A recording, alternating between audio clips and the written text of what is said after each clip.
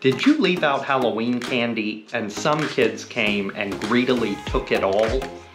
According to the famous Stanford Marshmallow experiment, the kids' desire for immediate gratification may not just be annoying, but could also lead to worse outcomes in life. What was the Stanford Marshmallow experiment? It was actually a series of experiments that started in the early 1970s to understand delayed gratification, or waiting for a reward.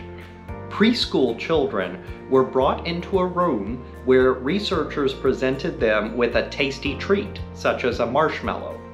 The researchers then said that they had to step out of the room, but if the children could wait until they returned before eating the marshmallow, then they would get 2 marshmallows as a reward.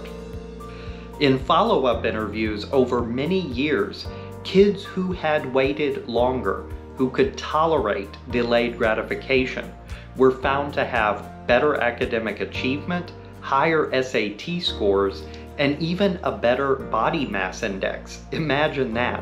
Kids who waited to have more marshmallows actually had better weight to height ratios.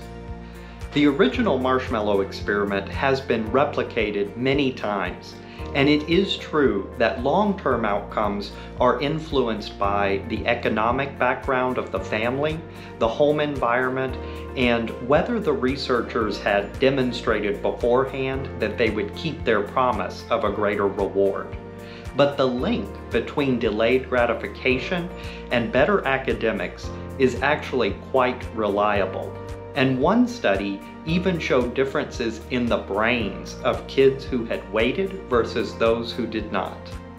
So grabbing all that Halloween candy may be worse than you thought.